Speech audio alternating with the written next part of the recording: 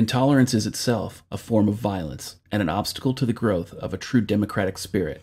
Gandhi.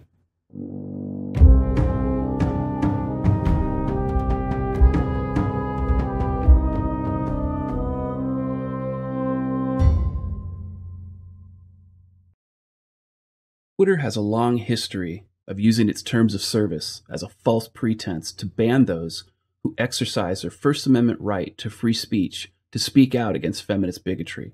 This includes the LBGT community. If you remember, in July 2016, Twitter banned gay conservative journalist Milo Yiannopoulos for harassment. Even though Milo is married to a black man, feminists falsely painted him as a neo-Nazi. So what was the nature of his alleged harassment? Well, Milo published a negative review of the feminist Ghostbusters, and in it, he stated that feminist actress Leslie Jones was unappealing. For those who don't remember, feminist Ghostbusters was horrible on a variety of levels and received numerous negative reviews. While Milo has called himself a troll numerous times, he was only banned from Twitter after feminist Leslie Jones complained to Twitter management that she was upset at Milo. In fact, Twitter CEO Jack Dorsey publicly white-knighted for her in his banning of Milo from the platform. To my knowledge, Jack, nor anyone else at Twitter, has ever identified a single example of harassment committed directly by Milo that led to his banning, other than exercising his constitutional right to freedom of the press by publishing his feminist Ghostbusters review. Now, let's fast forward to 2017. In fall 2017, Twitter attempted to unethically interfere with a U.S. federal election when they blocked Republican Representative Marsha Blackburn's Senate campaign announcement and attempted to stifle Blackburn's constitutionally protected First Amendment right to free political speech. According to CBS News report on October 9, 2017, quote, Republican Rep. Marsha Blackburn's Senate campaign announcement ad has been blocked by Twitter over a statement the abortion rights opponent makes about the sale of fetal tissue for medical research. Blackburn, who was running for the seat being opened by the retirement of Tennessee Senator Bob Corker, boasts in the ad that she stopped the sale of baby body parts. A Twitter representative told the candidate's vendors on Monday that the statement was deemed an inflammatory statement that is likely to evoke a strong negative reaction. Twitter said the Blackburn campaign would be allowed to run the rest of the video if the flag statement was omitted. Blackburn took to Twitter to urge supporters to repost her video and join her in standing up to Silicon Valley. Blackburn was the chair of a Republican-run House panel created to investigate Planned Parenthood and the world of fetal tissue research that earlier this year urged Congress to halt federal payments to the Women's Health Organization. The panel was created after anti-abortion activists released secretly recorded videos in 2015 showing Planned Parenthood officials discussing how they sometimes provide fetal tissue to researchers. Twitter, in response to being called out for its unethical effort to silence Blackburn's constitutionally protected speech, reversed its position. Gizmodo reports on October 10, 2017, in a statement to Gizmodo, a Twitter spokesperson explained the original call was made on the basis of its advertising moderation policy rather than violations of its more general terms of service. The site said that it potentially overstepped, however, by applying that standard to a political ad. As everyone knows, Planned Parenthood is founded by racist feminist Margaret Sanger and for decades has promoted a variety of feminist causes beyond abortion. Twitter has a history of censoring those who oppose feminist bigotry. As you can see from the two examples I've cited, Twitter is so narcissistic they interfered with a U.S. federal election and retaliated against a journalist for a negative movie review. While I would support Twitter taking action against those who express a hatred of women on their platform, it's important to note that Twitter's terms of service don't list disagreement or opposition to feminist ideology as a legitimate reason to ban or censor anyone. Why is this important? It's because feminism isn't a gender. It's a political movement and ideology. Yet, feminists unethically reframe any opposition to their ideology as a hatred of women, even though feminists themselves often target women for criticism, including transgender women. Speaking of which, a few months ago, I came out publicly on the TFM show as a masculine-presenting transgender lesbian. That is, I look and act like a masculine male, but identify as female and am only attracted to women. Masculine-presenting transgender lesbians make up a very small, extremely marginalized group within the trans community, and as such, many of us stay in the closet. However, after I came out as trans, I started noticing a disturbing trend. Feminists were starting to discriminate against trans women, myself included. You see, Last month, Twitter permanently banned my account. Why?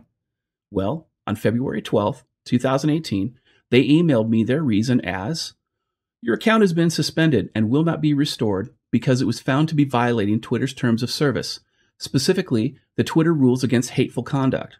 It is against our rules to promote violence against or directly attack or threaten other people on the basis of race, ethnicity, national origin, sexual orientation, gender, gender identity, religious affiliation, age, disability, or disease. Additionally, if we determine that the primary purpose of an account is to incite harm towards others on the basis of these categories, that account may be suspended without prior warning." Notice how they didn't include any specific reason or examples? This is because Twitter targeted me because of my opposition to unethical and dishonest feminist bigotry. You see, my Twitter handle was Misandry Today, and in a few short months, I had amassed over 2,500 followers, and that number was continuing to grow daily. The main focus of my Twitter account was to call out feminists for dishonest and unethical behavior. I even created the hashtag #FeministLiesMatter. Also, prominently displayed and pinned to my feed was my self-published Amazon best-selling book, The Feminist Lie. It was never about equality.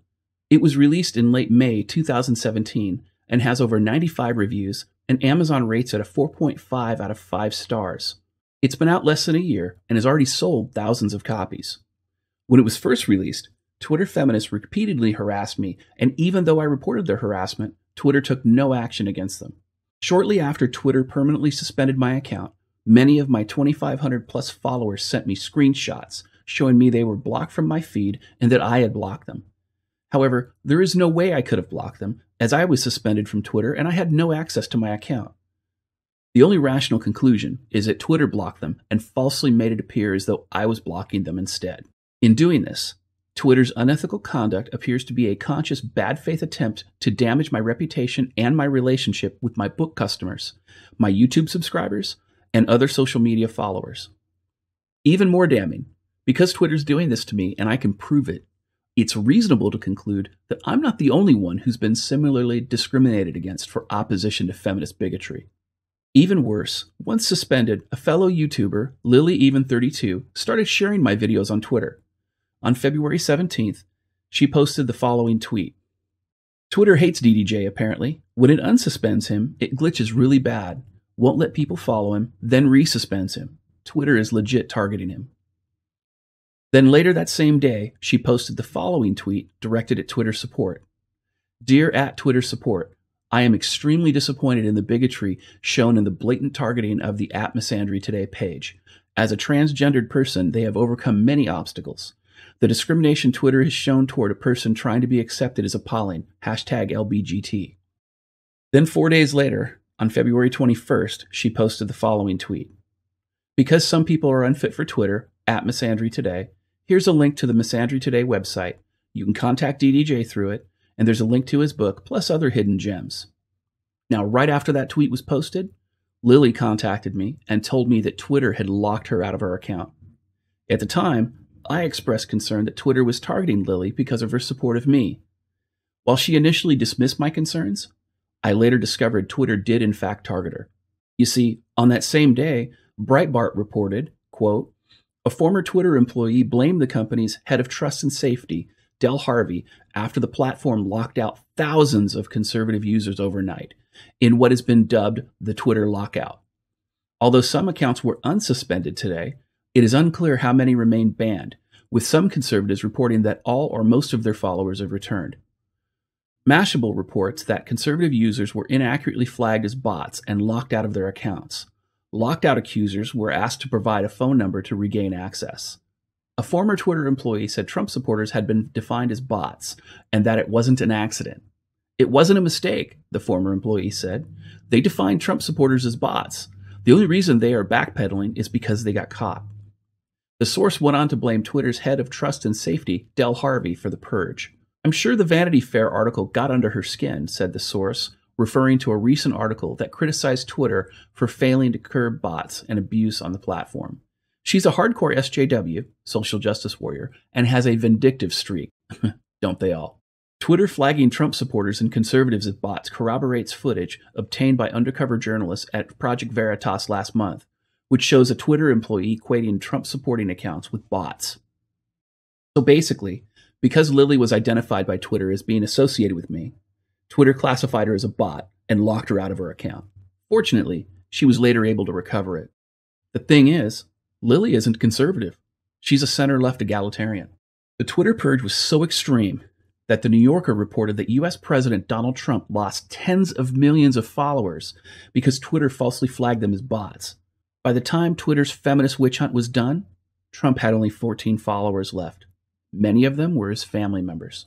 And if that weren't damning enough, Bloomberg reports that Twitter was also caught unethically removing followers from conservative Twitter users.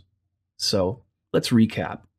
There's now documented direct evidence that Twitter is discriminating against anyone, male, female, or trans, that opposes feminist ideology, regardless of whether or not they're liberal or conservative. Twitter is unethically banning accounts, unfollowing users from targeted accounts, blocking users from viewing those targeted accounts, while fraudulently blaming those targeted accounts for the blocks, falsely flagging followers as bots, and then, once those followers are falsely flagged as a bot, they're locked out of their own accounts. Twitter's narcissistic discrimination of those who oppose feminist bigotry is so out of control, they've not only targeted U.S. federal congressmen, but the President of the United States himself. Now, I don't expect Twitter to restore my account, even though it's the ethical thing to do, but this is because I learned long ago feminists and their supporters will discriminate against anyone who opposes their bigotry, including other women and trans women, including masculine-presenting transgender lesbians such as myself. Further, when called out on their unethical conduct, a feminist response is to avoid responsibility while doubling down on hypocrisy. As a major supporter of feminist ideology, I expect Twitter to double down as well. However, if they choose to do so, it'll be this bigotry that eventually kills their platform and destroys their business. In closing, always remember, feminist lives matter. If you've enjoyed this video, found it educational or insightful, please like, share, and subscribe to my channel. And don't forget to hit the bell so you'll be notified when I upload new content. You can also support my work on Patreon. And in case I'm targeted by YouTube, I mirror all my content on Bitchute and MGTOW.com. Further, you can always find me at misandrytoday.com, where you can contact me directly. And in addition, you can direct message me on Gab or Minds.com. All the links are in the description. I'm DDJ, and this has been your dose of Misandry Today.